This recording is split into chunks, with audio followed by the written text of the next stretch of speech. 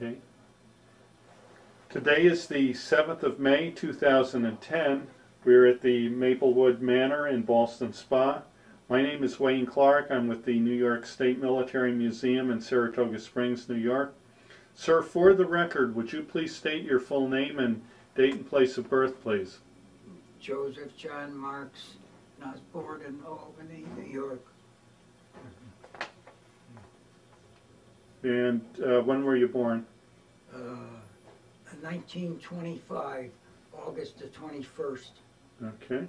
And did you attend school in Albany? Yes, they took me down there to get educated.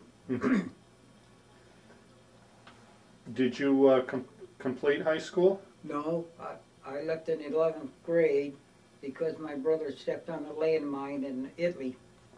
And when I heard about that, I went right down and quit everything and just enlisted. Okay. All right. And let me just go back a little bit. I see you went in September '42. Do you remember where you were when you heard about the attack on Pearl Harbor? Yes, I was riding in the car with my brother. Mm-hmm. And did your life change at that point after the attack on Pearl Harbor? Well, yeah, you know, I had it in for the you-know-what, and I didn't think too much until my brother went in. And now, was your brother drafted, or did he enlist? I think he was drafted. Mm-hmm. I'm not sure. It's just, I'm not sure. I was only 16 then, I think. Yeah, Mm-hmm. I was only 16 years old then. Okay. Did your family experience any sort of problems with rationing or anything like that? I don't Shortages? know. I wasn't home then. I didn't know. Okay. And so you went into the Navy. You enlisted in the Navy. Yes, yes. And why did you pick the Navy? I don't know. I was probably always interested in boats and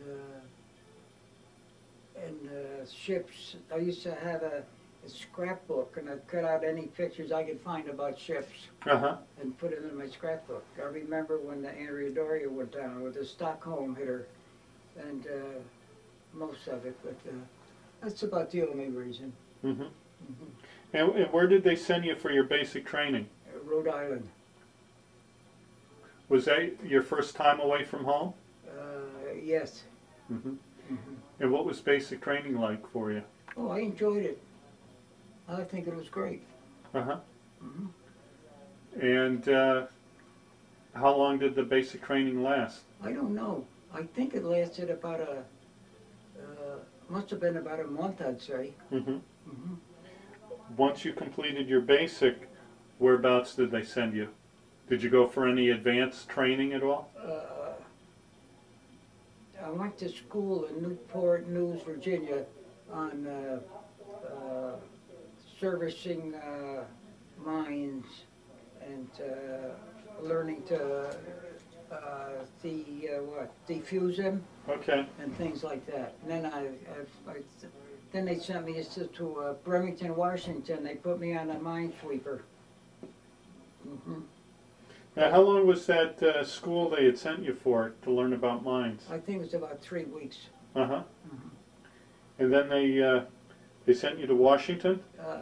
Yes, Bremerton, Washington. That's where the ship was built. They built wooden ships there for fishing fleets. Uh-huh. And of course, then they changed right over, and the ships are made of wood, so the magnetic mine wouldn't explode. Oh, I see. Mm-hmm. Now, how big was one of those minesweepers? Oh, they weren't too big. They're, I don't know, maybe 300, 400 feet. And how big a crew? About 30. Mm-hmm. Mm-hmm. So you lived right aboard the minesweeper? Oh, yeah, yeah. We were there. What were your quarters like? Well, they were very good. Quarters were very good. Mm-hmm. I had no complaints. And how about the food? Food was great. I had no complaint. I never had any complaint with Navy food. Mm-hmm. No, no complaint at all. Mm-hmm. And when you went out to sea, how long were you out there for at a time? We were out for quite a while. Our longest trip, I think, was from San Francisco to Pearl. We picked up 3 other minesweepers and a tanker, mm-hmm. and headed for Pearl. And then the minesweepers, one went this way, one went this way, and one went this way. Okay. And did you encounter any mines at all during that trip out to Pearl?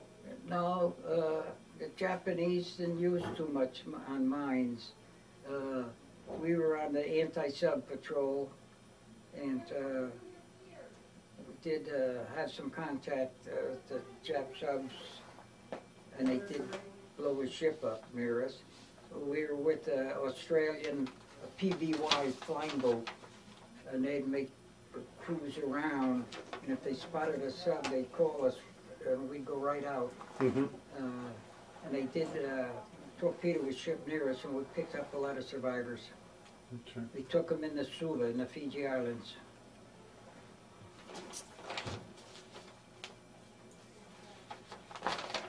Did you did you spend any time ashore? Not really. In Fiji? Oh yeah, you spend 18 months and then they give you an R&R. Uh-huh. And get a 30-day leave. Now it says here you helped rescue some of those sailors. Yes. Did you receive any sort of award or recognition for that? No. I jumped right in the water. Mm-hmm. I was an expert swimmer. I lived in the water home. Mm-hmm. And it was a troop transport, and all the Army guys had all their gear on, which was pulling them down. Half of them, they couldn't swim. Uh-huh. So 3 or 4 of us were good swimmers. We took off our clothes and our boots, and then we'd pull them over the side of the ship, and then they'd pick them up and put them on board. Uh-huh. Wow. We never got nothing for it. I didn't want nothing else. Did you travel to any of the other islands besides Fiji? Yes, we picked up a British freighter. We call them rust bottoms, and they're picking up copra. They had to go to each island, pick up, she took about 1,100 ton, and we had to go, well, it was good one way, because we got to see all the rest of the islands, mm-hmm. and she had to go from down there all the way back up to Seattle, and I hope it made it, because she'd only make about 9 knots. Uh-huh. And how fast did your ship travel? Probably top speed was about 16 knots or so. We had 2 500 horsepower diesels in it, and she'd go along pretty good. Probably about 16 knots was tops. Uh-huh. Now, you mentioned the Japanese sub. What about other ships, battleships? Any encounters with them at all? No. We were out like in an outpost all by ourselves. Uh-huh. And that's why we were out there, because the Jats were going in and out those islands with the subs, and that's where they'd hide. And that's why we were stationed there. Okay. Did you see any kamikazes at all? No, we had a couple of radar things, but nothing ever developed. Uh-huh. The only guns we had up on the bridge was old 1918 Air Service 30 caliber Lewis's. Oh, that's all you had? Yeah, when we had a 3-inch gun on the deck. That's when we first went in. And then we had, then we got some 220 millimeters on each side of the ship. But that's about all we had in armament. Mm-hmm. Now you were in the Pacific for how long? I was in there about 2 years before I got transferred. So you must have accumulated quite a few points. Oh yeah, yes. Mm-hmm. Mm-hmm. And while you were over there, did you ever see any entertainment like USO shows or? I seen one. I'm trying to remember. I don't know where it was. It was Monday or something there, and we had a movie outside. You know, they show movies outside, and that's about the only thing I remember. Mm-hmm. And what about tropical diseases? Any problems like malaria or anything like that? I had something,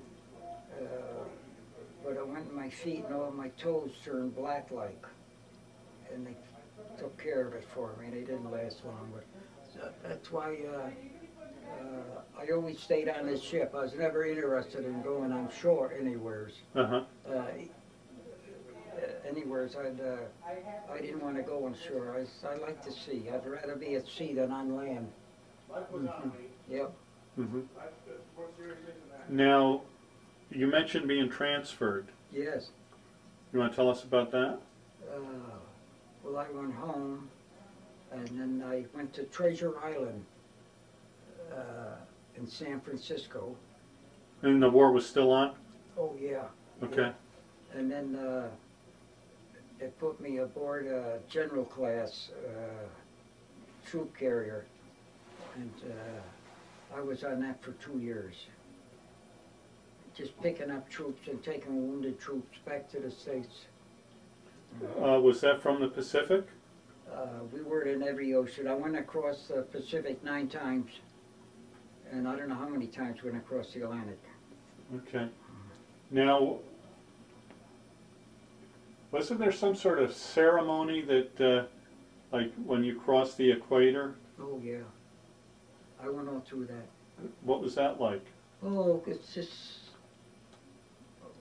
Oh, they put soap on you and put grease on you and everything, things like that. I don't know where my card is. Yeah, I was going to ask you if you still had the card. Well, so I just left at my house here, and I had all my stuff in the box. But they don't know what they are, so they probably just went, that was the end of them. Okay. Yes. Now, so you picked up a lot of troops and transported them back to the States? Back to the States, yes. Mm-hmm. Now, what was the name of that ship? General Callan. Okay. Did you like that more than the minesweeper you were on? Well, it was a bigger ship, but it was more like luxuries on it, you know. But I liked the minesweeper. It was more like being at sea. That we hold a stone. The kids today, they never pulled a long oar in a lifeboat, or they never hold a stone to deck. They really don't know what the Navy's about today. They say they got girls on ships and everything. Yeah. I don't go for that. Now, what was your job on this second ship? I was in engineering. I was down in the engine room. Okay. Was that training like on the job? Yes, yeah. Do you recall where you were when you heard about the death of President Roosevelt? I think I was on watch. Let's see, I think I had the 8 to 12 watts there under the distilling plants, and they make fresh water for the ship. I think it was either him I heard or President Truman was talking. Usually out there, stuff like that, we don't pay any attention to anything like that. It's got nothing to do with us. Yeah. I was on there 2 years and never even seen the captain. Now, do you recall where you were when you heard about the war ending in Europe? Were you what? We were taking troops from Europe down through the middle of the Atlantic Ocean and through the canal for the invasion of Japan. Oh, okay. And they didn't feel very good either. No. So that's where you were when they dropped the atomic bomb? We were out in the middle of the Atlantic Ocean, and they come over with a loudspeaker and said we're taking them into, I can't think, down in Virginia somewhere. think it was Richmond, Virginia. I'm not sure. Okay. But they're changing course then and taking them in their Richmond, Virginia, that I remember. Okay. And was there a lot of celebration when the war ended? Well, on the ship? Yeah. No, not really. No? Well, the troops did, yeah, when they noticed that they were going into America then, yeah, they were throwing their guns away and everything. Oh, jeez. They're hollering and yelling and cheering and everything. To me, it didn't mean nothing to me. Yeah. Now, let's see. You were discharged in September 46. Yes. Okay, so you were in for over a year after the war had ended. Yes. What were you doing during that period of time? I was still on that ship, but not for very long. We decommissioned it. Uh-huh. And I went from there. They sent me here to New York State to the Great Lakes to be discharged up there. Well, I wasn't going to be discharged. They put me on a ship in Chesapeake Bay, to Norton Sound. There was a seaplane tender, and they were going down to Antarctica. They want to take a task force down there in icy cold water and do some maneuvers. But I went off the ship because my time was up. Uh-huh. I was going to sign right up for another hitch, and I got a letter from my mother. They needed me home, so I took the discharge and went home. Okay. When you got back home, did you make use of the GI Bill at all, or the 5220 Club? No. Did you go right to work, or? No, I lived alone for 9 years. Okay. All right. Did you end up getting your high school diploma? No, I got my last ship, I got a diploma. I don't know what they call it. Like a GED? Yeah, that's what, yes, I have that, yes. Okay. Yeah. All right. So you got home from the service. Did you take a job? Oh, eventually I did, yeah. Yeah. I took a job. What kind of work did you do? I went to work for like a Simmons machine tool company Uh-huh. as an electrician, industrial electrician. They're going to teach me that. Oh, so you went through a on-the-job training program? Course, yes, yes. Okay. And did you stay in contact with anyone you were in the service with? No, because most of the fellas I knew, they're all from the Midwest. Uh-huh. And I didn't, we just went, that's all. Did you ever attend any reunions or anything like that? No, no. Did you join any veterans organizations? I was invited to join one right here in Ballston, and I never went for that. I didn't go for that stuff, you know. Mm-hmm. I was more or less, my mother always said, you're a loner. I'd rather be alone than be with people. Uh-huh. And I was always like that. Okay.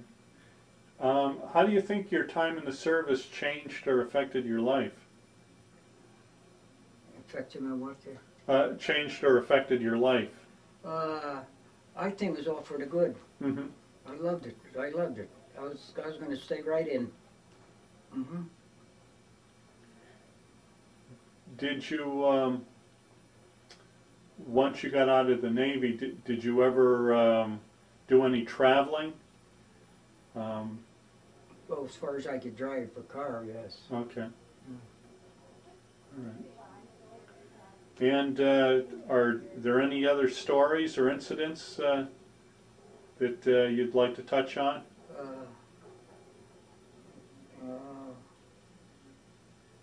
Well, of course, everybody knows we crossed the Atlantic and with the Germans and ships, and we had general quarters every morning and every sundown. Mm-hmm. And I used to take my my life jacket and my helmet, I'd go up and sleep up against the stack where I got some heat.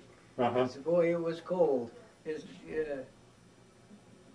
you don't know how to pray, when you cross the Atlantic in November, you'll know how to pray.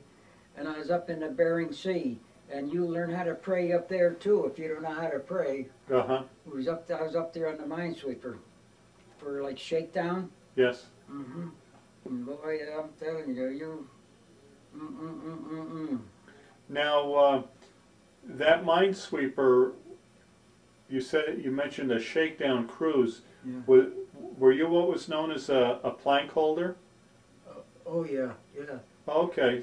We went down, made a shakedown from Bremerton, Washington to San Diego, and we worked with the submarines on the sound gear. Yeah. Of course, I had nothing to do with that. I was down in the engine room. But anyway, then we went up to Frisco and we picked up 3 more minesweepers and a tanker, and we headed out to Pearl. During that shakedown cruise, did you encounter any serious problems with the ship? No, the ship ran beautiful. And we were lucky in a way because our captain, he did a lot of yachting, sailing, you know, big boats. And he was quite familiar with handling ships, you know, that size in rough water and so on. He was a great captain. Okay. Do you know whatever happened to him, or? No, I couldn't tell you. No? No. Did you get called up at all for the Korean War? No. Okay. No. All right, and I think that about concludes the interview. Is there anything else you'd like to add? No. I like military life. I'd like to stay in there. But of course, I got this thing from my mother, so my brother didn't get killed, but he had a leg blown off. Oh. And she wanted there, you know, and sure. One other boy, so I took the discharge and come home. Okay. All right. Well, thank you so much for your interview. Oh, it's okay. I hope it helps somebody or something. Gee, the other day you missed. There's a submarine man right across the hall here. I don't know what happened to him. Oh, maybe he's still here. He might be still here.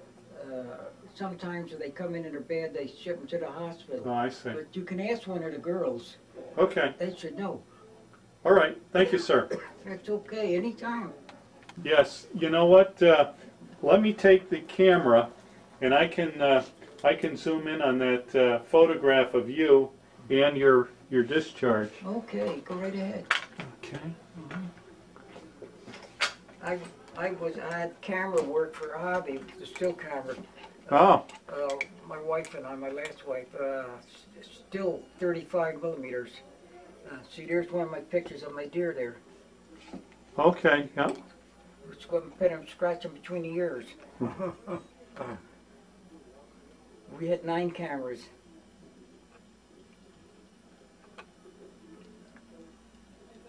Yes, I think that'd be a good thing for a lot of these young men today. To go into the military, yes. Into the military, yes. I liked it. I had bad times. It's not all good times. Yeah. I got thrown on an island with just a can of, what do they call them? Rations? Oh yeah, like sea rations? Yeah, I had a can of them, a bag of them. Oh, God.